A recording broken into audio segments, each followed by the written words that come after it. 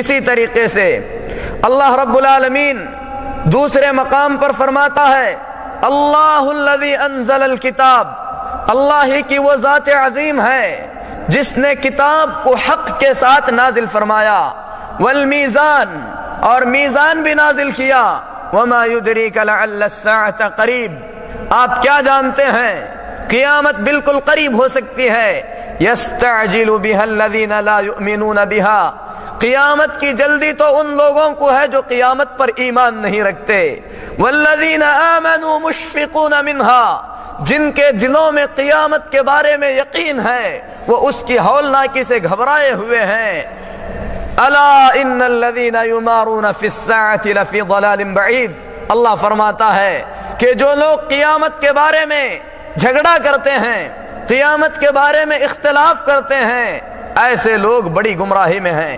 اسی لیے اللہ کے فرشتے جبریل علیہ السلام نے جب رسول اللہ صلی اللہ علیہ وسلم سے یہ سوال کیا اخبرنی عن الساعہ، مجھے قیامت کے بارے میں بتلائیے، تو رسول اللہ صلی اللہ علیہ وسلم نے فرمایا تھا مل مسئول عنہا باعلم من السائل، اس کے بارے میں پوچھنے والا جتنا جانتا ہے مجھے بھی اتنا ہی معلوم ہے، یعنی قیامت کب آئے گی اسے اللہ تبارک و تعالیٰ کے سوا کوئی نہیں جانتا، لیکن اتنا یقینی ہے کہ قیامت بہت ہی زیادہ قریب ہے۔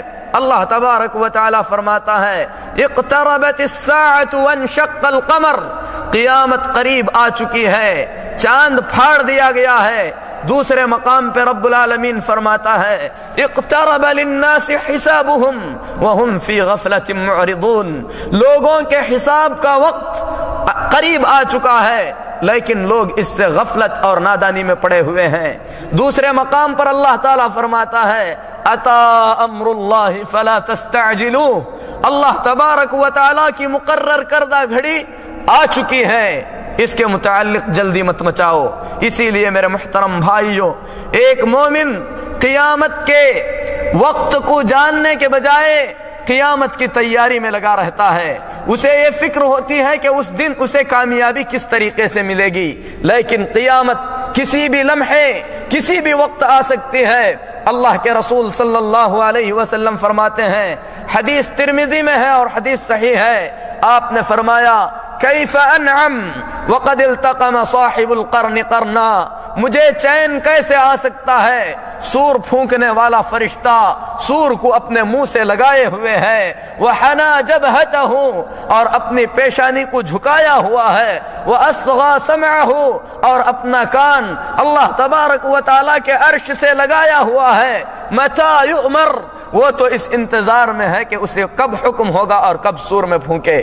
دوسری روایت میں اللہ کے رسول صلی اللہ علیہ وسلم فرماتے ہیں اللہ کے یہ عظیم فرشتے اسرافیل علیہ السلام جس وقت سے انہیں پیدا کیا گیا ہے اس وقت سے سور کو اپنے ہاتھ میں لیے ہوئے اللہ کے عرش کو تک رہے ہیں، اور جس وقت سے ان کو پیدا کیا گیا اس وقت سے انہوں نے پلک بھی نہیں جھپکا ہے، اس خوف سے کہ کہیں پلک جھپکنے کی دیر میں اللہ کا حکم ہو تو سور پھونکنے میں دیری نہ ہو جائے۔ صحابہ کرام رضوان اللہ علیہم اجمعین نے رسول اللہ صلی اللہ علیہ وسلم کی جب یہ عظیم حدیث سنی تو انہوں نے کہا اے اللہ کے رسول صلی اللہ علیہ وسلم ہم کیا کریں؟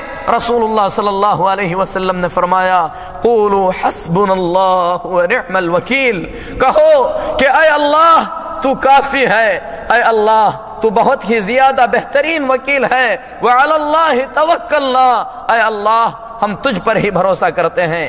اسی لیے مؤمنین جب قیامت کی کسی ہولناکی کے بارے میں کچھ سنتے ہیں تو اللہ تبارک و تعالیٰ کی طرف رجوع ہوتے ہیں، اللہ تبارک و تعالیٰ پر اپنا بھروسہ ظاہر کرتے ہیں۔ اسی طریقے سے اللہ کے رسول صلی اللہ علیہ وسلم یہ فرماتے ہیں کہ قیامت کسی بھی وقت آ سکتی ہے۔ قیامت کیسے آئے گی؟ میرے محترم بھائیوں، جب اس دنیا کو ختم کرنا ہوگا اللہ تبارک و تعالیٰ اسرافیل علیہ السلام کو حکم دے گا کہ سور میں پھونکا جائے، اسرافیل علیہ السلام سور میں پھونکنے لگیں گے۔ اللہ رب العالمین فرماتا ہے وَيَوْمَ يُنفَخُ فِي الصُّورِ فَفَزِعَ مَنْ فِي السَّمَاوَاتِ وَمَنْ فِي الْأَرْضِ، وہ دن جس دن سور میں پھونکا جائے گا جتنے آسمانوں اور زمینوں میں ہیں سب کے سب گھبراہٹ میں مبتلا ہو جائیں گے، الا من شاء اللہ، سوائے اللہ کے ان بندوں کے جن بندوں کو اللہ تبارک و تعالی اس سے بچانا چاہے گا۔ یہ قیامت کا ابتدائی سور ہے۔ جب اس سور میں پھونکا جائے گا سب کے سب گھبراہٹ میں مبتلا ہو جائیں گے۔ اللہ رب العالمین فرماتا ہے وَتَرَى الْجِبَالَ تَحْسِبُهَا جَامِدَةً، یہ پہاڑ جن کو تم رکے ہوئے محسوس کر رہے ہو، وَهِيَ تَمُرُّ مَرَّ السَّحَابِ، جس طریقے سے بادل ہواؤں میں اڑ رہے ہیں یہ پہاڑ بھی تمہیں ہواؤں میں اڑتے ہوئے نظر آئیں گے۔ صنع اللہ الذی اتقن کل شیء، یہ اللہ کی کاریگری ہے جو اللہ تبارک و تعالی نے بڑے ہی اتقان اور بڑے ہی اچھے انداز میں بنایا ہے۔ انہ خبیر بما تعملون، جو کچھ تم دنیا میں کر رہے ہو ان تمام چیزوں کا اللہ تبارک و تعالی کو علم ہے۔ میرے محترم بھائیو، ہمارا جھپکتا ہوا ہر پلک اللہ تبارک و تعالی جانتا ہے۔ اسی طریقے سے دوسرے جگہ اللہ رب العالمین سور کے بارے میں اس طریقے سے فرماتا ہے فَإِذَا نُقِرَ فِي النَّاقُورِ، وہ دن جس دن سور میں پھونکا جائے گا، فَذَلِكَ يَوْمَئِذٍ يَوْمٌ عَسِيرٌ، وہ دن بڑا ہی ہولناک دن ہوگا، عَلَى الْكَافِرِينَ غَيْرُ يَسِيرٌ، خاص کر کافروں پر یہ دن بڑا بھاری پڑے گا۔ میرے محترم بھائیوں، اس کے بعد اللہ تبارک و تعالی اسرافیل علیہ السلام کو پھر سور میں پھونکنے کا حکم دے گا۔ پھر سور میں پھونکیں گے۔ جب سور میں حضرت اسرافیل علیہ السلام دوبارہ پھونکیں گے تو ساری دنیا کے لوگ انتقال کر جائیں گے، ساری دنیا کے لوگ مر جائیں گے۔ پوری دنیا میں آسمان اور زمین میں کوئی روح والا اپنی روح کے ساتھ باقی نہیں رہے گا، یہاں تک کہ اللہ کے فرشتے بھی بے ہوش ہو جائیں گے۔ اللہ رب العالمین فرماتا ہے وَنُفِخَ فِي الصُّورِ فَصَعِقَ مَن فِي السَّمَاوَاتِ وَمَن فِي الْأَرْضِ إِلَّا مَن شَاءَ اللَّهُ، پھر سور میں پھونکا جائے گا، آسمان اور زمین میں جتنی مخلوق بسی ہوئی ہے ساری مخلوقات بے ہوش ہو جائیں گی سوائے ان لوگوں کے جن کو اللہ تبارک و تعالی بچانا چاہے۔ بعض مفسرین کہتے ہیں کہ اللہ کے شہیدوں کو اللہ تبارک و تعالی باقی رکھے گا۔ الغرض ساری مخلوقات جب بے ہوش ہو جائے گی، آسمان میں کوئی زندہ باقی نہیں رہے گا، زمین میں کوئی زندہ باقی نہیں رہے گا۔ اللہ تبارک و تعالی آسمانوں کو اپنے داہنے ہاتھ میں لپیٹے گا، زمین کو دوسرے ہاتھ میں لے گا، اس کے بعد پکار کر کہے گا کہاں ہیں وہ لوگ جو بادشاہت کا دعویٰ کیا کرتے تھے، کہاں ہیں وہ لوگ جو زمین میں غرور و تکبر کے ساتھ چلا پھرا کرتے تھے۔